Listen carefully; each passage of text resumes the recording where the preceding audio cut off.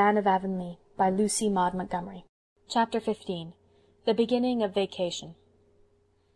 Anne locked the schoolhouse door on a still, yellow evening, when the winds were purring in the spruces around the playground, and the shadows were long and lazy by the edge of the woods. She dropped the key into her pocket with a sigh of satisfaction. The school year was ended. She had been re-engaged for the next, with many expressions of satisfaction. Only Mr. Harmon Andrews told her she ought to use the strap oftener, and 2 delightful months of a well-earned vacation beckoned her invitingly.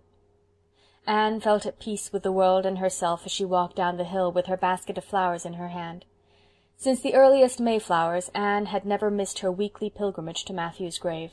Every one else in Avonlea, except Marilla, had already forgotten quiet, shy, unimportant Matthew Cuthbert, but his memory was still green in Anne's heart, and always would be.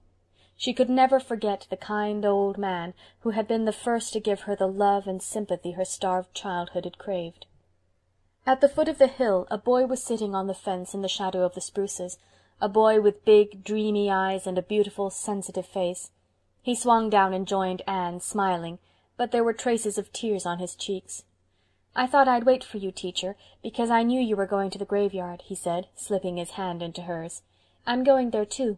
I'm taking this bouquet of geraniums to put on Grandpa Irving's grave for Grandma.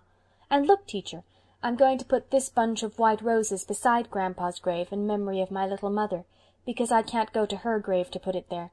But don't you think she'll know all about it just the same?" "Yes, I'm sure she will, Paul."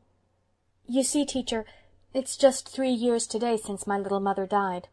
It's such a long, long time, but it hurts just as much as ever, and I miss her just as much as ever. Sometimes it seems to me that I just can't bear it, it hurts so." Paul's voice quivered and his lip trembled. He looked down at his roses, hoping that his teacher would not notice the tears in his eyes. "And yet," said Anne very softly, "you wouldn't want it to stop hurting. You wouldn't want to forget your little mother even if you could." "No, indeed I wouldn't. That's just the way I feel. You're so good at understanding, teacher. Nobody else understands so well, not even Grandma, although she's so good to me. Father understood pretty well, but still I couldn't talk much to him about Mother, because it made him feel so bad. When he put his hand over his face I always knew it was time to stop. Poor Father. He must be dreadfully lonesome without me, but you see, he has nobody but a housekeeper now, and he thinks housekeepers are no good to bring up little boys, especially when he has to be away from home so much on business. Grandmothers are better, next to mothers. Some day, when I'm brought up, I'll go back to Father, and we're never going to be parted again." Paul had talked so much to Anne about his mother and father that she felt as if she had known them. She thought his mother must have been very like what he was himself in temperament and disposition, and she had an idea that Stephen Irving was a rather reserved man with a deep and tender nature, which he kept hidden scrupulously from the world. "Father's not very easy to get acquainted with," Paul had said once. "I never got really acquainted with him until after my little mother died, but he's splendid when you do get to know him. I love him best in all the world, and Grandma Irving next, and then you, teacher. I'd love you next to Father if it wasn't my duty to love Grandma Irving best, because she's doing so much for me. You know, teacher. I wish she would leave the lamp in my room till I go to sleep, though. She takes it right out as soon as she tucks me up, because she says I mustn't be a coward. I'm not scared, but I'd rather have the light. My little mother used to always sit beside me and hold my hand till I went to sleep. I expect she spoiled me. Mothers do sometimes, you know." No, Anne did not know this, although she might imagine it. She thought sadly of her little mother, the mother who had thought her so perfectly beautiful, and who had died so long ago and was buried beside her boyish husband in that unvisited grave far away.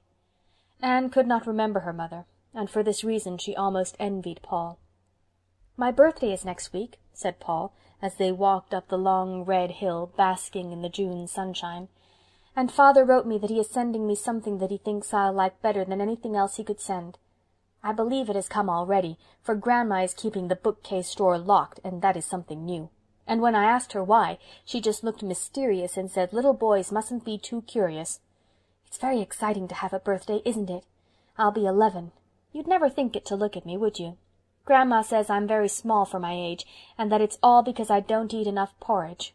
I do my very best, but Grandma gives such generous platefuls. There's nothing mean about Grandma, I can tell you. Ever since I had that talk about praying going home from Sunday school that day, teacher, when you said we ought to pray about all our difficulties, I've prayed every night that God would give me enough grace to enable me to eat every bit of my porridge in the mornings, but I've never been able to do it yet, and whether it's because I have too little grace or too much porridge, I really can't decide.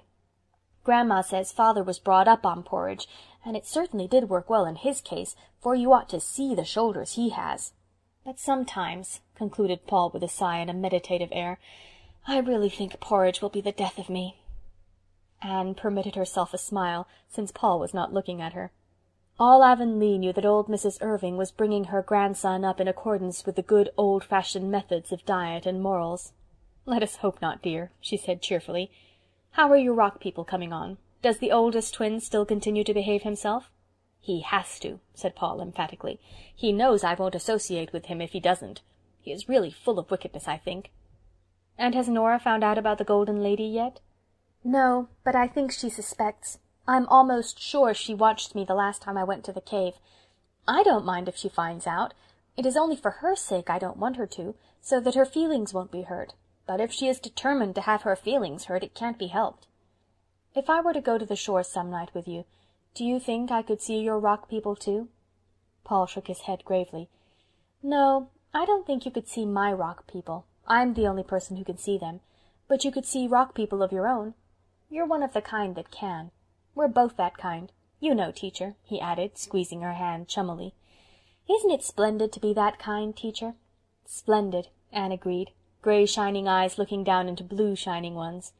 Anne and Paul both knew how fair the realm imagination opens to the view, and both knew the way to that happy land. There the rose of joy bloomed immortal by dale and stream. Clouds never darkened the sunny sky, sweet bells never jangled out of tune, and kindred spirits abounded. The knowledge of that land's geography, east of the sun, west of the moon, is priceless lore, not to be bought in any marketplace. It must be the gift of the good fairies at birth, and the years can never deface it or take it away. It is better to possess it, living in a garret, than to be the inhabitant of palaces without it. The Avonlea graveyard was as yet the grass-grown solitude it had always been. To be sure, the improvers had an eye on it, and Priscilla Grant had read a paper on cemeteries before the last meeting of the society. At some future time the improvers meant to have the lichened, wayward old board fence replaced by a neat wire railing, the grass mown, and the leaning monument straightened up. Anne put on Matthew's grave the flowers she had brought for it, and then went over to the little poplar-shaded corner where Hester Gray slept. Ever since the day of the spring picnic, Anne had put flowers on Hester's grave when she visited Matthew's. The evening before she had made a pilgrimage back to the little deserted garden in the woods, and brought therefrom some of Hester's own white roses. "I thought you would like them better than any others, dear," she said softly. Anne was still sitting there when a shadow fell over the grass, and she looked up to see Mrs. Allan. They walked home together. Mrs. Allan's face was not the face of the girl bride whom the minister had brought to Avonlea 5 years before. It had lost some of its bloom and youthful curves, and there were fine, patient lines about eyes and mouth. A tiny grave in that very cemetery accounted for some of them, and some new ones had come during the recent illness, now happily over, of her little son. But Mrs. Allan's dimples were as sweet and sudden as ever, her eyes as clear and bright and true, and what her face lacked of girlish beauty was now more than atoned for in added tenderness and strength.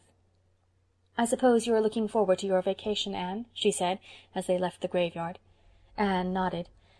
"Yes, I could roll the word as a sweet morsel under my tongue. I think the summer is going to be lovely. For one thing, Mrs. Morgan is coming to the island in July, and Priscilla is going to bring her up. I feel one of my old thrills at the mere thought.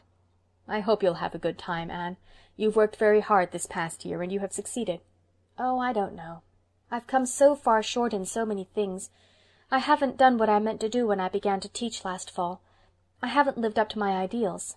"None of us ever do," said Mrs. Allan with a sigh. "But then, Anne, you know what Lowell says. Not failure, but low aim is crime. We must have ideals and try to live up to them, even if we never quite succeed. Life would be a sorry business without them. With them it's grand and great. Hold fast to your ideals, Anne." "I shall try." "But I have to let go of most of my theories," said Anne, laughing a little. I had the most beautiful set of theories you ever knew when I started out as a schoolma'am, but every one of them has failed me at some pinch or another." "Even the theory on corporal punishment," teased Mrs. Allan. But Anne flushed. "I shall never forgive myself for whipping Anthony." "Nonsense, dear, he deserved it. And it agreed with him. You have had no trouble with him since, and he has come to think there's nobody like you. Your kindness won his love after the idea that a girl was no good was rooted out of his stubborn mind." "He may have deserved it, but that is not the point. If I had calmly and deliberately decided to whip him because I thought it a just punishment for him, I would not feel over it as I do. But the truth is, Mrs. Allan, that I just flew into a temper and whipped him because of that. I wasn't thinking whether it was just or unjust. Even if he hadn't deserved it, I'd have done it just the same. That is what humiliates me." "Well, we all make mistakes, dear, so just put it behind you. We should regret our mistakes and learn from them, but never carry them forward into the future with us."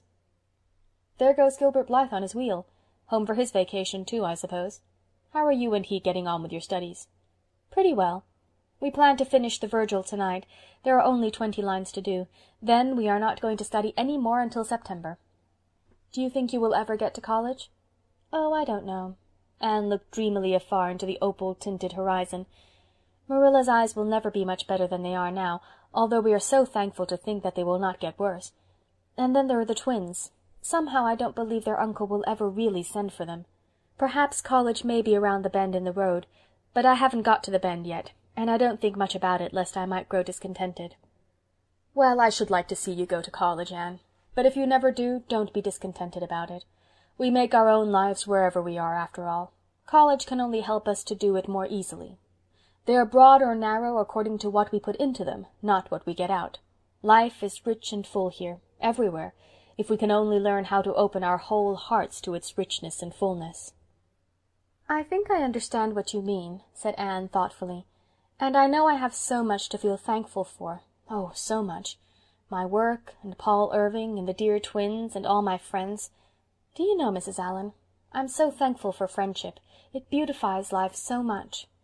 "True friendship is a very helpful thing indeed," said Mrs. Allan, "and we should have a very high ideal of it, and never sully it by any failure in truth and sincerity. I fear the name of friendship is often degraded to a kind of intimacy that has nothing of real friendship in it. Yes, like Gertie Pye's and Julia Bell's. They are very intimate and go everywhere together, but Gertie is always saying nasty things of Julia behind her back, and everybody thinks she is jealous of her because she is always so pleased when anybody criticizes Julia. I think it is desecration to call that friendship. If we have friends, we should look only for the best in them, and give them the best that is in us, don't you think? Then friendship would be the most beautiful thing in the world."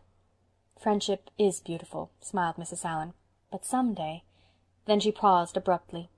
In the delicate white-browed face beside her, with its candid eyes and mobile features, there was still far more of the child than of the woman. Anne's heart so far harbored only dreams of friendship and ambition, and Mrs. Allan did not wish to brush the bloom from her sweet unconsciousness. So she left her sentence for the future years to finish. End of chapter 15.